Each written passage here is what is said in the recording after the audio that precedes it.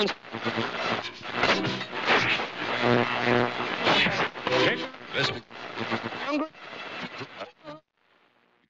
important for us in protecting freedom of expression and freedom of the press that we highlighted the idea that there is a special responsibility of the state to protect journalists. And what we said, and I put it in my report, is that it's not that journalists have different human standards of human rights than anyone else. What the state is protecting is the function, is the role of a journalist. The same way that we have with human rights defenders. Human rights defenders should be protected because they're playing a very key role in a public service or a social service in defending human rights and denouncing violations of human rights. And that is essential for the individuals of a society, but for democracy as a whole. And the same thing happens with the press. We said yesterday that the press is one of the fundamental elements to keep society informed. So we can all exercise the right to freedom of expression, understanding that as access to information, building our right to opinion, and expressing that.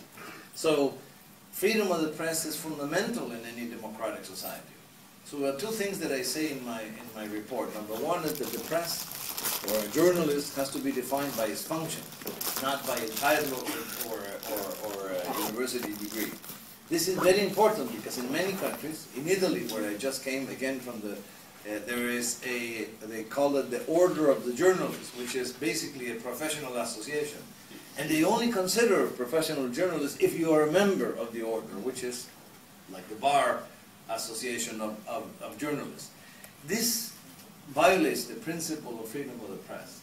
And there is jurisprudence on this. The fact is that journalism is the freest of all careers, should be practiced by anyone at any time. Any person, she or he, who wants to organize, observe and organize information, to transfer it in a systematic way to a particular audience, is doing the service of journalism. And that can be from a written newspaper to a television station to a blogger or to a community radio. Number one. And number two, that the state has the obligation to protect that service, and therefore granting special protection to the journalist. Now, this seems, after hearing the report of Gayatri and all the other friends of the cases of impunity, seems that it goes against the grain of what happens. The fact is that journalism is one of the most risky professions, especially if you're doing investigative journalism, because you're denouncing corruption, or you're denouncing links with organized crime, or you're denouncing the abuses of power. And therefore, this puts journalists, or you're denouncing international corporations like mining companies that contaminate the atmosphere and the waters. So this puts journalists in serious danger. So anyway, the conclusion is that all states, and we talked about the mechanism even in Colombia that has been put in place, all states have an obligation to grant special protection to journalists. And there should be an emergency mechanism for physical protection.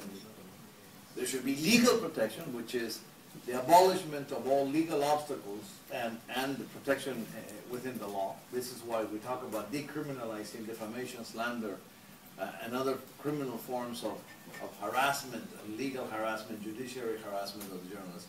And finally, there should be a political element of protection, which is the fact that the higher level position of the government should make statements of how important the role of the press, not defending any media particularly, but how important the role of the free press and media is in a democratic society.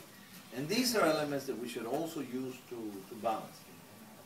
Our position is that most of the cases of violence in the countries where you have severe case of violence, the biggest reason is impunity. Because every single case of a journalist not investigated and not prosecuted those responsible is the invitation for many more cases, not one more, but many more to occur. And this is why it's so important to eradicate impunity. And I think it is obviously very symbolic to have the massacre in the Philippines, which is the biggest collective execution of journalists we have in record, to be the anniversary of impunity of acts of violence against the press. And we also believe that there should be acts of violence against the press should be a special type of a crime, with certain more serious elements than any other crime of violence. And there should be a special response of the state. This I mentioned because this is something that should be raised with every government in every country that you all come from in this Asia region. So I really, I'm very moved by the information I heard, and thank you for the report.